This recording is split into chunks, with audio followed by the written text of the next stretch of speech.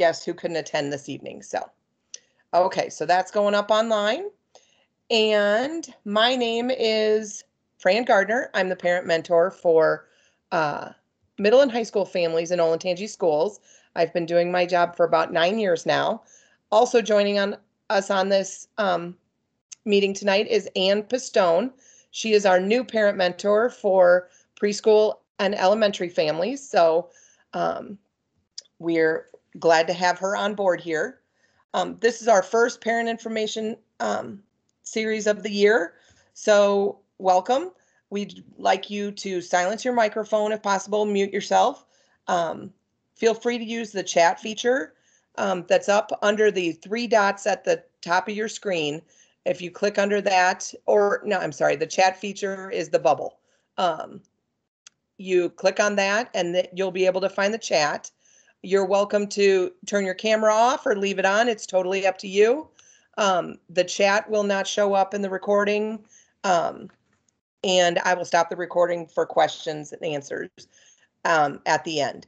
But if you have a question during the presentation, you can either raise your hand by clicking the raise your hand feature at the top of the screen, or you can type it in the chat box. So I just wanted to tell everybody a little bit about the Parent Mentor Program. We're here to help you in your special education journey.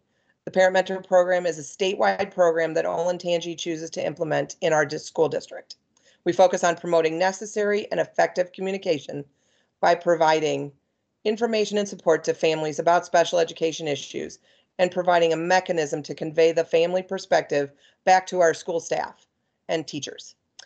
We are Olentangy parents who have a child with special needs and have experience navigating this special education journey.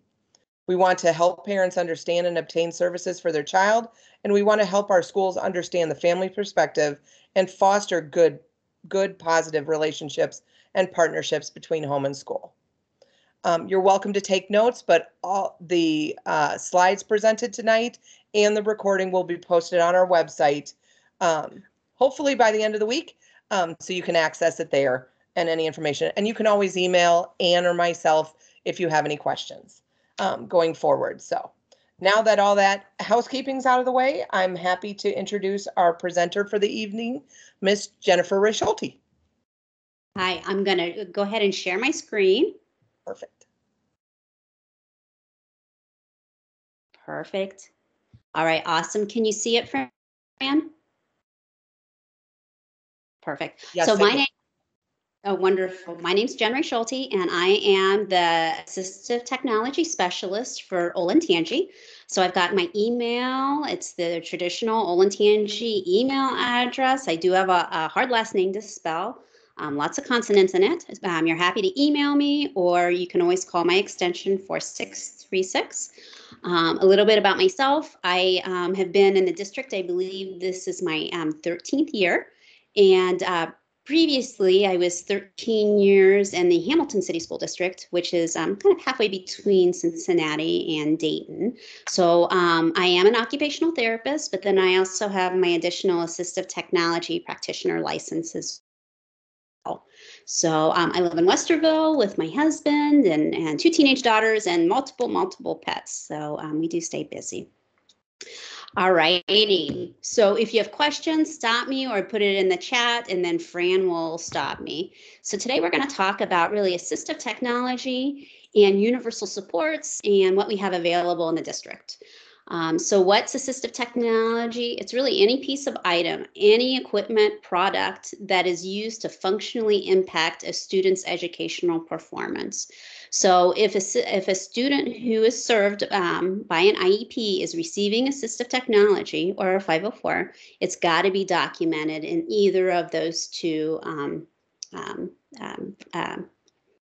documentation. So in an IEP, it would need to be in the profile. It could be part of a goal. And in section 7, it would definitely need to be there. And a 504, it would just be listed as an accommodation. So assistive technology is something very specialized that we implement for a student served by pupil services, as opposed to universal support. So universal support's kind of really evolved over the years as technology progressed, and just everything's built in more. Everything used to be much more specialized. So universal supports, I really think of as universal design for learning, that anybody can benefit from its use. So it's kind of like open source. Anybody can use it. It doesn't need to be documented. And again, we contrast that with assistive technology, which is really designed for a student and is documented for that student. So who can I contact if you think your child needs assistive technology? You need to start with pupil services, their intervention specialist. A lot of times, maybe your question, the intervention specialist can help you with, or it's a tool she's used or she's implementing with other students. So really your IS is your primary mode of contact. If she or he feels like they need assistance, they would make a referral to me and the two speech therapists that work with me, and we divide those referrals up. So the two speech pathologists, who are Ann Farrell and Andrea Geider, they handle the communication referrals. So when students need alternate communication systems, typically high tech, but those can be low tech too. They will service those kids. And then I typically handle the reading, writing, and then like physical access type of accommodation. And we'll talk more about those in a bit. The IS may want a full evaluation, or they just might need an informal consult. It's kind of up to the educational team of what they're looking for by having this come out. So we're pretty flexible. We can just provide teacher training, or we can do a whole student-centered evaluation. It just depends on what's needed in the circumstance. All right. So let's go on down to what AT does the district own. So we are lucky in Olentangy that we do own a lot of equipment and a lot of technology. So the first thing we're going to talk about is our lending library, which is pretty extensive. We are very, very fortunate there that we have funds available, and we've been successful in pursuing outside funding as well from organizations and stipends. So we have the Assistive Technology Lending Library, which is pretty vast. So I typically, if a intervention specialist or speech pathologist needs a piece of equipment, we own it here in the district, and they can try it out. So we've got this tabbed at the top, and you can see these are our large areas of equipment that we lend out. The first one being SGDs, which are speech generating devices. So those are all your talkers, communication systems. It could be a single button, or we could be talking about communication apps. So it ranges the full spectrum of speech generating devices. The next tab is switches, and these are for students who need alternate access. They're not able to use their hands in a typical way, or maybe they need to use head access or foot access. And that's where we look at finding other access points for them to interact with their environment. So in order to do that, we've got to take a switch through an interface, which is the next tab. And there's different interfaces. There's computer interfaces, iPad interfaces, environmental interfaces, and toy interfaces. So what we have to do with that interface is set it up and tell that end device what we want it to do. So if a computer, we need to say, all right, computer, when the switch does this, what we really want the computer to do is hit the space bar or scan or whatever it is, how we set it up. The next tab is our mounts. And these are typically with communication systems, but they can be with switches as well. A lot of times we need to look at placement and maybe mounting them, maybe at the head level, maybe they need to be mounted on the table. So we do take a look at a lot of that. Sometimes maybe it needs to be on the wheelchair so it can travel place to place. So lots of different options with that. And our last tab are accessible toys, and these are all switch accessible. And this is a pretty hefty tab for us and a pretty active spot in the library. And the typical person who checks these toys out is the speech pathologist, the occupational therapist, the preschool teacher, or the intervention specialist, and they will check them out for specific children. And items come in and out all year long. So that's pretty nifty. Next slide. We also support professionals throughout the district with visual supports. This was our newsletter and our presentation from September, which was all about visual supports. And really, this is more support on the teacher end on how to support children with pictures, whether they need a picture schedule or pictures for transitions, pictures for sensory, whatever it is. We try to guide teachers in finding resources and setting up a system that's going to work for them. The primary program we use is Lesson Picks, which we do love. That took the place of Boardmaker. So yeah, great program, and we have many skilled teachers who are great at producing visual supports for students. Let's see, the next slide we have is an iPad. And we actually, in pupil services, I think we have about 350 iPads, and about 50 of those are what I call loaners. And well, I should back up. 50 of those are communication loaners, and then we have 20 additional loaners. So a speech pathologist or a preschool teacher or intervention specialist will contact us and want to set up a loan for a communication device. And typically it's the speech therapist, and they'll request a specific app, whether it be Lamp Words for Life or SnapCore, one of those programs, and the student will do a trial in the classroom with the ultimate goal of us not providing a device for the student, but the student's family obtaining a device so that they can use it in all environments, home and school and community. But we like to be a step along the way in gathering that information and helping families make that in that decision-making process. So we could get contacted because somebody wants a iPad set up for a communication loan, but we could also be contacted because somebody wants an iPad maybe for a physical access loan. Maybe a student can't access physically a Chromebook or a computer in a traditional manner, so they might need more of a touch screen, or maybe the login process is too difficult for them, and an iPad eliminates that because once you're logged into those apps, you stay logged in. Maybe cognitively, they can't manipulate or operate a Chromebook, so we might set up an iPad loan for that student as well. Okay. Next piece of equipment is a C-reader pen, and we do have a library of these as well. These are we really target for students who struggle with reading. They're nice tools. They have a targeted use. What it is, it has like a mini computer inside, and you scroll that little computer over a line of text, and that pen does OCR internally, which is the optical character recognition, and it converts that image face into text, and it reads it out loud to you. You know, there's pros and cons to using C pens. The pro is that if a teacher gives a student a handout and they can't read it, they have immediate access, to that read aloud. A con is that, it's pretty time intensive. You have to, scroll the pen across each line of text, wait and listen, scroll, wait and listen. So they do have targeted interventions. I think these really work best with handouts. I mean, these are not good for books or lengthy, pieces that need to be read out loud, but for spur of the moment handouts, these can be very effective for students. The next type of pen technology we have is called a LiveScribe pen.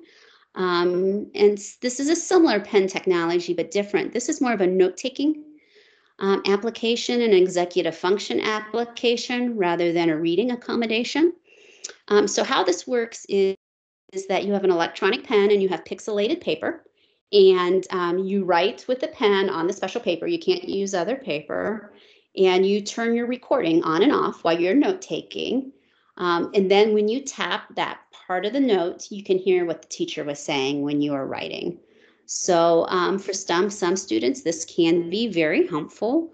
That can allow them to write less and listen more and go back later and retrieve the audio. For some students, this is difficult because it does take a lot of planning. When am I going to turn the recording on? When am I going to turn it off? And making sure that I take enough notes that I can find that piece of recording that I need later on, that I'm not just listening to a 40-minute recording again. Those notes can be uploaded online as well and organized that way. So again, that's called a live scribe pen. And it does take quite a bit of executive function to implement. Jen, not to interrupt you, but my son, he's a senior in high school. Last year, he tried a live scribe pen, and you're dead on with that. He just could not get around the when do you turn it on? When do you?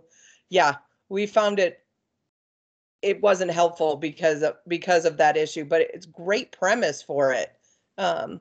So any tips for how to get a child to try it or use it or go out of their comfort zone?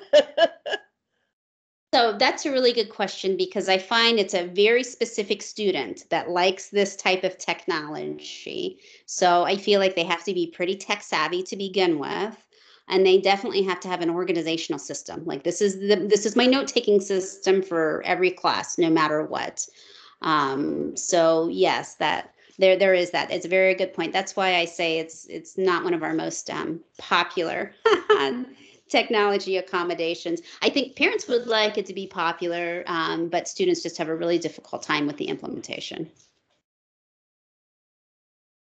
So perfect. Next, I'm going to talk about audiobooks, and we're going to talk about some federally funded audiobook programs. So these are programs that are available to students with disabilities.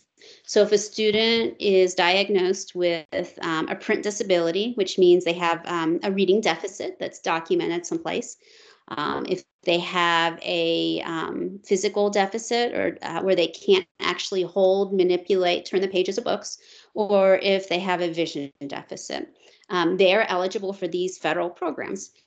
And several years ago, there was a lawsuit, and out of it came something called the Chafee Amendment, which basically said people with disabilities do not have equal access to print materials. And what this did was allow for these nonprofits to provide file sharing or book sharing services where people could download or access it in their preferred medium. So, for example, Bookshare, you can download a Word file or you can download it in Braille ready text. So you can get on and pick your download format. So yeah, that was a pretty nifty. Bookshare is the primary purveyor of resources. It's currently free. I think this is like the 14th year in a row. It's been funded by the Office of Special Education.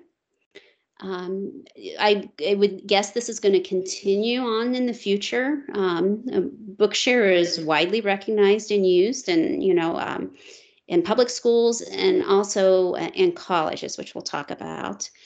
So I think Bookshare's library is up over 1 million right now. And these are digital files, so they can really produce content pretty quickly, because all they need to do is get that file from the publisher, and then they can drop it in their database. And then basically on our end, what we're doing is downloading that digital file. And then for the majority of people, they would just be using a text reader, like Read and Write, what we're going to talk about in a bit, to listen to that digital file. So again, you have to be eligible for a Bookshare account. The nice thing about Bookshare is when a student goes to college, they can take this account with them.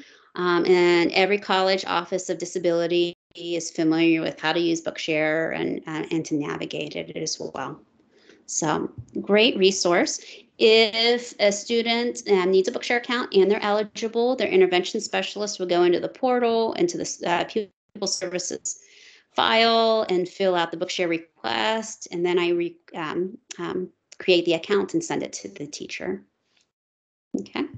There's a sister service, which is not free, called Learning Ally, which is a really nice service too, but there's definitely pros and cons to it. One, we have to pay for it. It is not free. But the nice thing about Learning Ally, it's more like a traditional audio website. So it's more like Audible rather than, listening to your phone read you a book. So it's got the professional narrators, and then the interface is a little bit nicer. The cons, besides it being, a pay-for-use site, is that their library is quite small. And because these are professionally produced, their turnaround time to produce books is pretty lengthy. So if you need a book next week for class, Learning Ally cannot produce it for you, but Bookshare can probably get that for you. We have several buildings that have a building subscription. And again, if a student's eligible, the building can create an account for them. I believe Berkshire Middle has a building license, Oak Creek, Johnny Cake, Walnut Creek. Yeah, I believe those are the buildings that currently have a building license. So again, a great place for younger kids to start. Listening to audiobooks is definitely a skill. I found that out myself as I tried to listen to podcasts, and all of a sudden I don't know what happened in the last 10 minutes. So it's a great skill for students to learn early on. So that's Bookshare or Learning Ally. Next, we're going to talk about some Chrome tools. So Chrome is the browser that we use here in the district, and Chromebooks are our browser. If your student or your child is using a laptop at home, they definitely should be using the Chrome browser because the tools that we're going to talk about, you have to be using that Chrome to access them. And we're going to talk about some troubleshooting too. So this is a paid tool. Again, this is a pupil services tool. It's called Co-Writer Universal. Really powerful word prediction tool. It's been around for a long time. It used to be on disk, 30 years ago, and now we've gone to Chrome extensions. The nice thing about this being a Chrome extension is that it's not device driven. It's point of access driven. So no matter what device a student logs in on, they have access to their tools. So, which is really great. It used to be that we would have to put software on a specific computer, and then that student could only use that computer to use their tools. So it's just so much more of an open and inclusive, platform, the way things are now. So Co-Writer Universal, let me flip over to a document. So it is an extension, so it's going to live up here in your browser bar. So when I launch it, I'm going to turn it on, and you see you have an interactive word prediction over here. So you might not be able to hear this, but I can scroll over the words. It reads it out loud. I can, click on a word, or I can choose the number, and it's going to insert it for me. This is a great tool for kids who struggle with spelling because they get the immediate feedback of, oh, wait, I want to keep, but it's cut, so that was not the right word. I need to go back. The nice thing about this tool is that it learns a student's vocabulary and syntax the more a student uses it. And it's very smart word prediction in that it knows, okay, a verb's next in a sentence, so it's not going to predict nouns. So very intuitive and just a great all-around tool for struggling spellers. All right, the next one is a newer tool for us. It's the same company. This is called Word Bank Universal. And what this does is you tell this tool whether you wanted to do an internet search or whether you're going to, search a specific article, but it creates an interactive word bank. So let's say a student, has done the reading or listened to the article, but sits down to write the response and can't think of any of the vocabulary. So what this does is dredge your source. You tell it, what to search, and it pulls up the words that are interactive. And then the larger a word is, the more important it was in a sentence.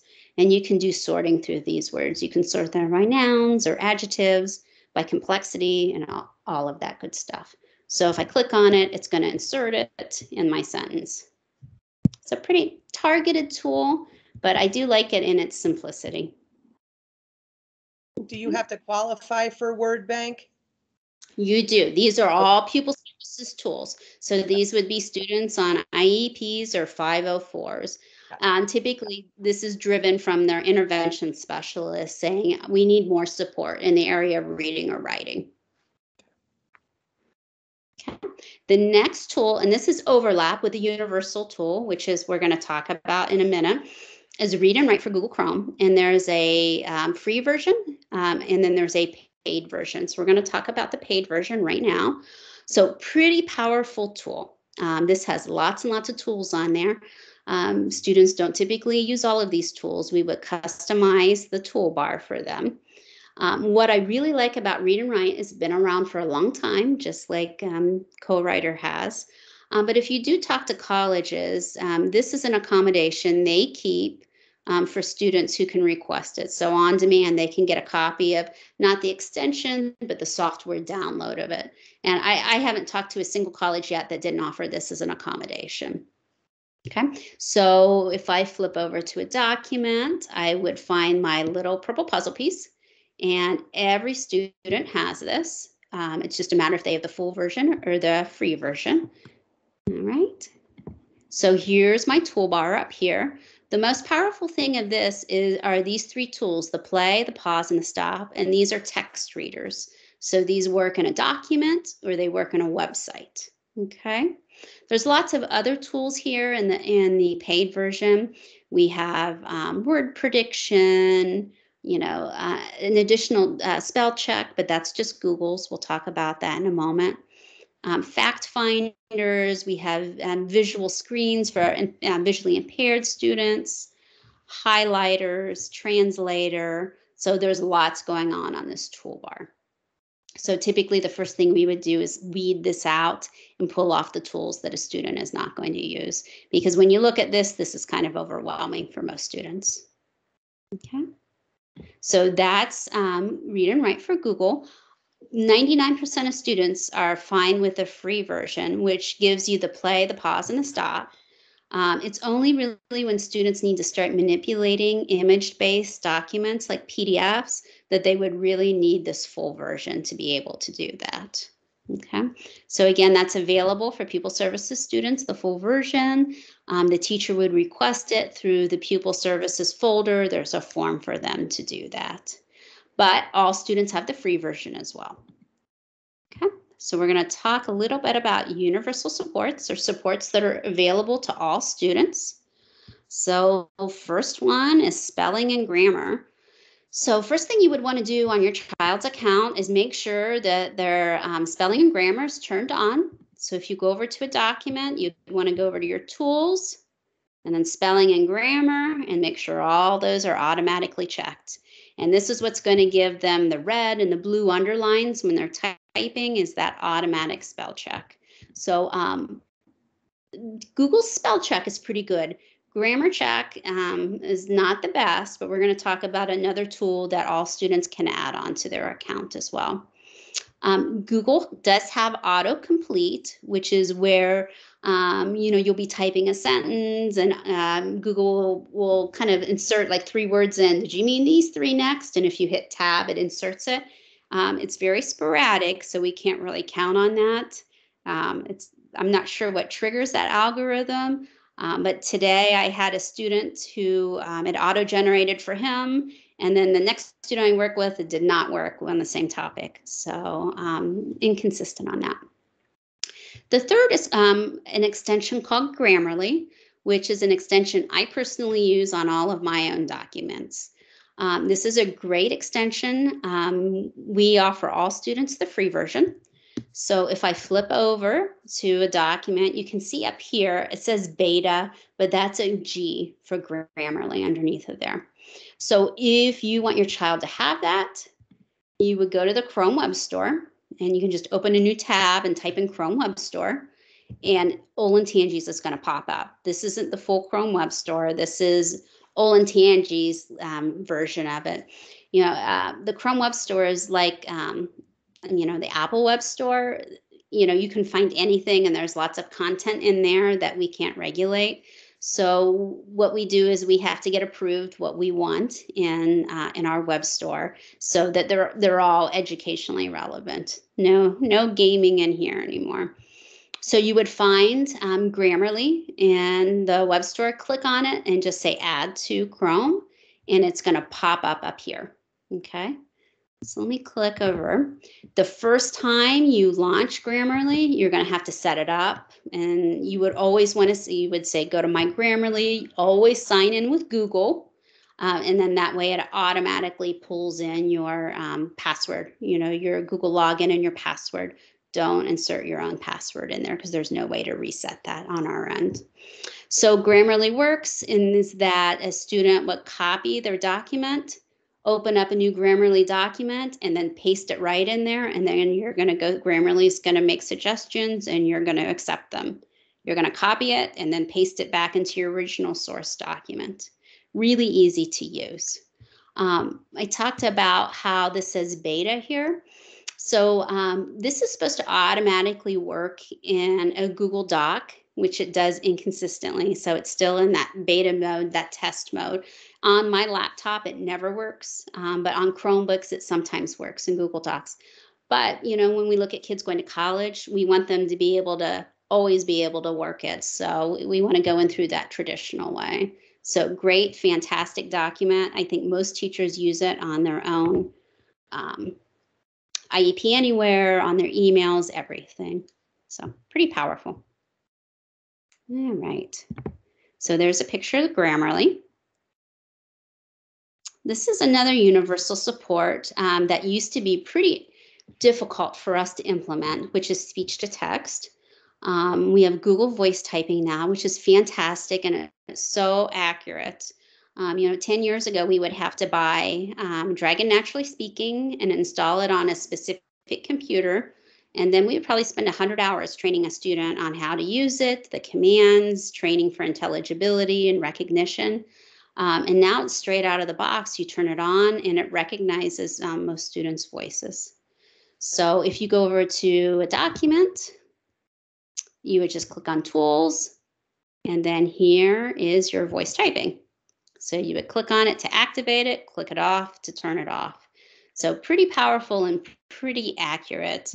This is a tool I like a lot. Little bit harder to implement. It definitely takes some practice with it. We want to make sure kids use a really clear voice and that they're close to the screen. I always tell kids, to talk like they're a little bit mad so they enunciate their words a little bit more. We want to make sure there's not a lot of background noise because that can interfere with the microphone.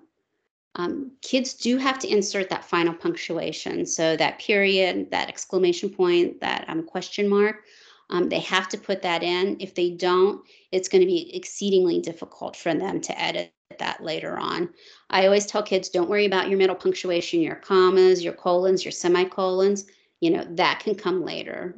That's not a problem to edit in. And those are the things that Grammarly can pick up for kids as well. And we really need to talk about, the way we're going to use it. Are you going to use it for brainstorming where you're just going to get a bunch of ideas down? Are you going to use it, let's say there's words you can't spell and you get hung up on that and it derails the whole writing process for you?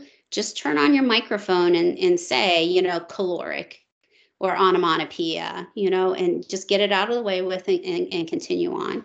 So there's different strategies for that. And then, finally, really kids need to have, a plan next to them of whether it's a graphic organizer, a list, pictures, something to keep them organized. Because when we speak about a subject, unless we have an outline, we definitely tend to get off topic. So, and just keep in mind with speech to text, there is a heavier editing load. It's easier to produce work, but again, there's more editing as when, we talk, we're changing our verb tense, we're changing what we're going to say, and all of a sudden things don't flow like we want them to. So a little bit higher editing load when it comes to speech to text, but great tool, one I use all the time with students. So back to speech to text, voice typing. This is a great one to use in conjunction with a text reader with that play button from Google Read and Write. A student can dictate their work in, then use that play button. All right, is that what you meant to say, right? Does that sound right? All right, let's move on then. So those two tools really work in tandem with each other. They're a very nice complement. So Read and Write, the free version, we did talk about. If you don't see that little purple puzzle piece up in your bar, first thing you want to do is make sure it's pinned there. So if you look right next to URL this is called the browser bar. And there's this little black puzzle piece right here. I guess I should have made my mouse bigger for tonight. Little black puzzle piece, you're going to click on that. And this manages your extensions. So these are all the extensions I have added on, but only some of them have a blue dot next to a blue dart, like a thumbtack next to it, which means it's pinned. So if you don't see Google Read and Write up there, make sure that it's blue for being pinned on there. Okay, so that's 99% of the time. When you're in Google Read and Write, let me click back over. And you have inaccessible tools. So on the free version, these are going to be grayed out. You would want to remove those. So you would come over here to your settings dots and then options. And then you can see features. I can turn those off. So all of those grayed out features, I would want to turn off, and you can kind of see all of those are falling off of my bar. And I would once just leave the play, the pause, and the stop. Okay. Also in that settings, we can change the reading rate. So let me flip back over. And again, I'm going to click on my little settings dot, options. And we have one called speech here. So mine's set at 40, which is a really good rate for editing. So that's like a slower read back. You know, if you're using your text reader to listen for errors in your work, you want it to be a little bit slower. But if you're listening for content, let's say you're using it on a website, you would maybe want 50 or maybe even 60 if you're an older student. So you can, you know, really digest that material. So, you know, the way you're using a text reader kind of influences or determines the speed you might want to use. Also, you know, how much a student uses audio. You know, for example, our blind students, we have, you know, digest audio information at such a quick level because, you know, they're so used to, you know, processing it. So it's really student dependent on how fast that readback should be. Okay. So again, we talked about the free version, which has the play, the pause, and the stop, which is really sufficient for most students. So let's talk about troubleshooting if you're not seeing extensions show up. The first thing you need to do is make sure the student is using their school account. So students will always say they're using their school account, but a lot of times it's their Gmail. Easiest way to check is to click on their picture up here on the corner and make sure it says @OLSD. If it says @OLSD, they're using their school account. If it says @Gmail, they're using a personal account.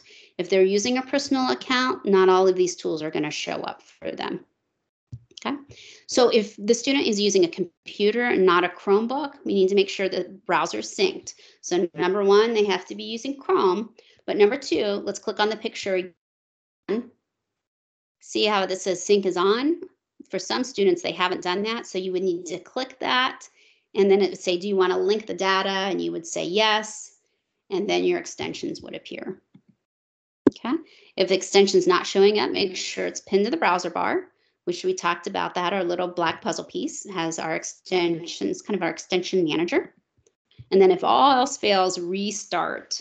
I'm as guilty as anyone on this of not restarting my computer, and all of a sudden it's been a month since I've restarted it. It shouldn't be so difficult for students because as soon as they shut the lid of a Chromebook, it logs them out. But on a computer, we definitely need to be logging out and logging in. Okay. All right. So let's talk about some iPhone tools. And I'm going to say iPhone because I feel like most students have an iPhone. And the tools I'm going to talk about are all available on an iPhone, whereas Androids, it's dependent on what kind of Android you have. So let's talk about some of these. So these are all ways for, well, you know, students use their phones all day long. That doesn't necessarily mean they use them for schoolwork. But here's some really pretty easy ways for students to be using their phones functionally during the school day. The first one's picture annotation. I personally use this every day of my life now. So I take a screenshot of something, or I take a picture of something and I circle it, or I add text, I share it with somebody. So students can do this too in the school environment. You know, the teacher throws the assignment up on the board at the last minute and they don't have time to write it down. They can take a picture. There's a diagram and they need to review it later. You know, they can take a picture and direct annotate it. Maybe the teacher has written the to-do list on the board. Take a picture, text it to mom, you know, share, or this is what's due. You know, that's a great way to open, communicate with students. You know, I do have 2 teenage daughters myself, so I know how difficult it is to log into Schoology and figure out what their to-do assignments are. So I love it when my kids share this with me. It's just much easier for me to process. So again, that's picture annotation, and every kid knows how to do it. The next one is scanning and OCRing, just like we talked about with that CPEN technology, where it's taking that image and like converting it into what it thinks is the text. That's what scanning and OCR apps do. So if you go on to, you know, iTunes, you can Google free scan OCR and download. The student takes a picture of a worksheet. I'm going to say worksheet again with their phone. And then the phone processes that into the text and reads it back to the student. So, you know, I have had older students that we've used this more for life skills, you know. All right, you're at a restaurant. Let's do the menu, you know, listen to the menu and figure out what you want. Or maybe your employer has given you a to-do list and you can't read it. What are you going to do? You know, what's a strategy? How are you going to use your phone, you know, to have that read to you so you don't have to ask somebody to have that read to you? So lots of functional ways to use that, not only at school, but in the community. If a teacher has reminders, make sure to sign up, have your child sign up, you sign up. It's a really easy way to get text, you know, remind you at the last minute that, hey, that's due. So with my own kids, I make them use their alarms, you know, not only in the morning, but set your alarms for when you're going to do work. You know, it just kind of gives them, you know, more of the responsibility for managing their work and takes it away from me, which as students get older, that's really what we want them to become more independent with that work management.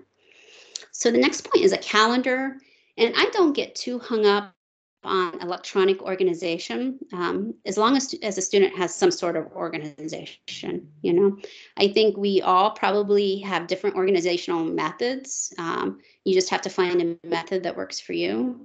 I think I personally have an iCal that I share with my family. But when it comes to work, I have a big written planner that I turn a page and it gives me that, you know, temporal feedback. Okay, I turn a page and it's the next week. I turn 4 pages, it's the next month.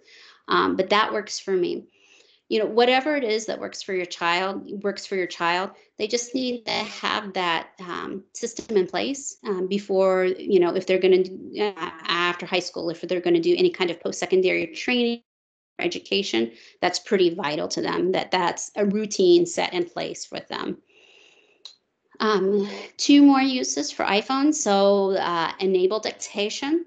So you can turn that on in the keyboard setting so that, you know, they can dictate in notes or they can dictate in a Google Doc, you know.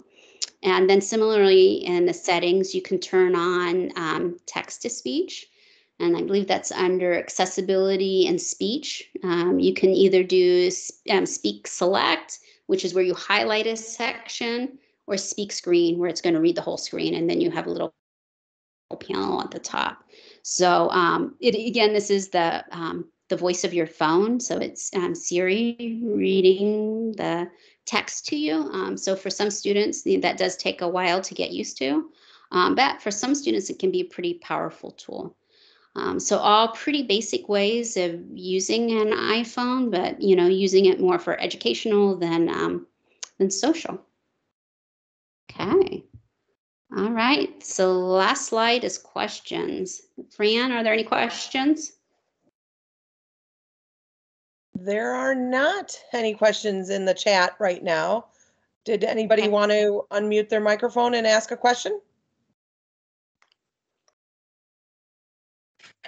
No, I think I'm good. Wonderful information, for sure. Oh. Thanks for sharing. Yes. Perfect. Thank you for attending.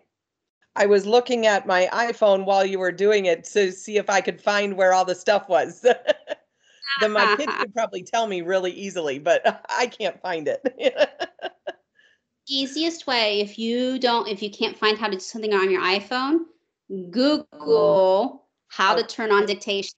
And the first thing that shows up is Apple support, and it's going to be a 2-step direction. Awesome. That's great. Yeah. And some of these are like common sense, but we don't think it that way.